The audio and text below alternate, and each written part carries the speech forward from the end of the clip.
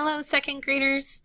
I am very sorry that I'm not able to be with you today. I am actually at a technology conference, so I'm hoping that I am going to be able to learn about some really great new tools so that we have some other fun things to learn about. So one of the things I want to teach you today is how to use one of our research tools. And one of my favorite tools for us to use for research is called Britannica Online. So the first thing that you need to do is go into your shortcuts folder.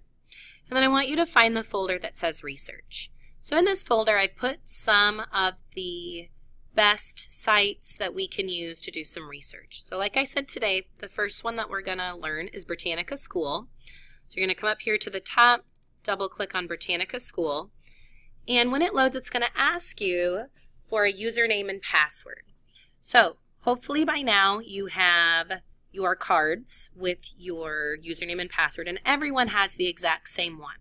So you're going to type in 1053 John and AEA 10. Okay, and you can see there you can use this little eyeball and check. Everything is lowercase, and then you click sign in.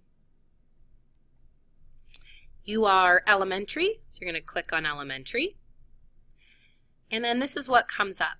There's a lot of really cool things that you can use. If you're not sure what you're researching about and you want to just kind of come in to learn, there's all these really cool things that you could learn. There's a daily question, and you can see all the cool stuff here that kind of slides through as well. Okay. So let's say that one of the things that you are trying to do research on is insects, and maybe you want to learn more about bees. So I'm going to come up here to the search bar, and I'm just going to start typing in bee. So B, E, and one of the cool things about Britannica is that it comes up with recommended searches for you. Okay, so you can see here I only had to know how to type in the first couple letters of the word. So even if you're not sure how to spell it, just do the first few letters and then look and see what the recommendations are. You can look at images. There are videos here. There's some other popular searches, but as you can see right here, the article that I want is B. So I'm going to click on B.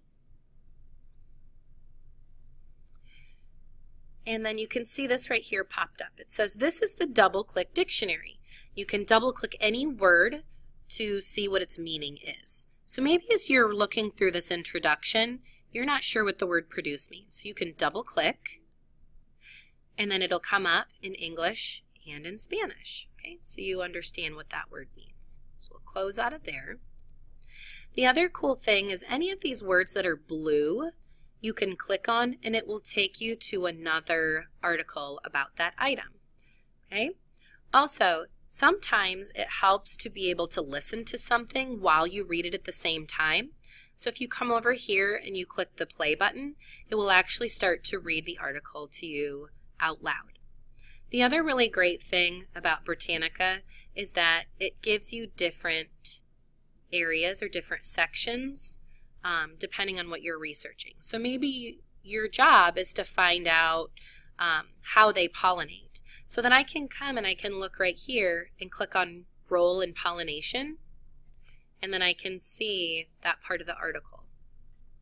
Now this isn't the entire thing, so you're going to have to use these arrows to scroll down and scroll back up to be able to read the entire article.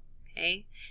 Also notice that your pictures over here change, and there's different pictures and different videos.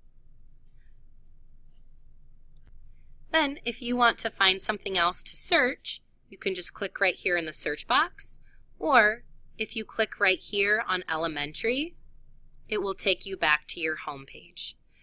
Okay, second graders, now it is your turn to go ahead and mouse around and see what you can find and see what you can search for.